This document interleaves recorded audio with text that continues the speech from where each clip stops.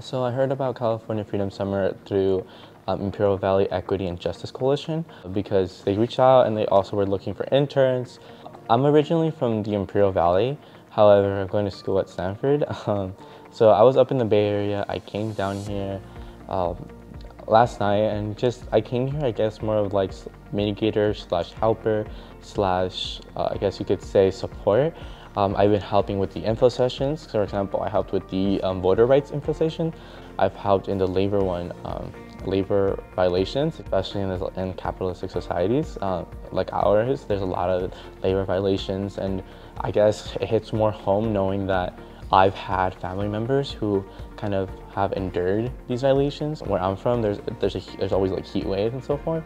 So seeing all these farmers and stuff, and like I have one of my uncle who's a farmer, seeing like him kind of work through all these dangerous conditions, and kind of for him and like for a lot of us, especially for first generation immigrants, we're kind of like, oh, these conditions are perfectly normal, they're perfectly fine, because we're trying to get money. We see it as at least we're getting paid. However, there's basic standards that we should be following. CFS truly made me realize how I should be able to, like, I guess you could say, share information and so forth. And also just the impact that I'm having with sharing this information. This summer experience and just kind of like this whole internship and so forth has really kind of changed my mind on organizing. One of the things that in organizing we have is just like this hopelessness that we feel, and it's because we do fight a lot of things and then we have a lot of challenges and it just becomes so hard at the end of the day.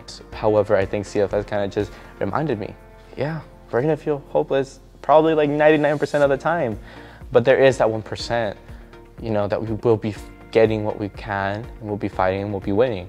And it's hard, but there will be those victories.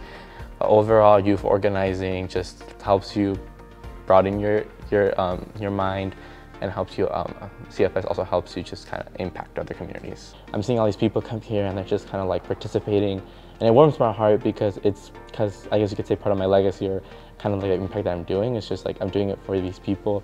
I was able to actually contact Calexico High School and kind of get them out here, and we were able to arrange it, get them buses, get them to come here, and I think they're learning just like I am, and they're so capable of everything, capable probably even more than me. So I'm so happy that they're here, and it's like nice to see that I'm helping out the Imperial Valley, or at least Calexico, come out here and kind of be more represented in the map, because there's so many connections that they're already making, and it's crazy.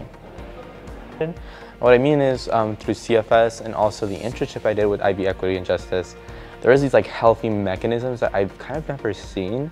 And what I mean is, like, for example, if a traumatic event happened, we kind of just like take a moment to reflect upon it. Also just being able to talk about it in a safe space.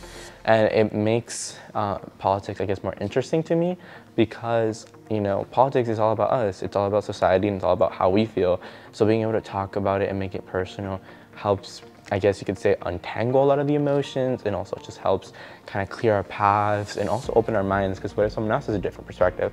We kind of just want to talk to them about it and just see how it is. Talking about healthy environments, like especially with my my boss at like the internship, she doesn't like that I call her boss, but I think she set a standard for what work is to me, and I think it's like I should be getting paid for what I'm doing.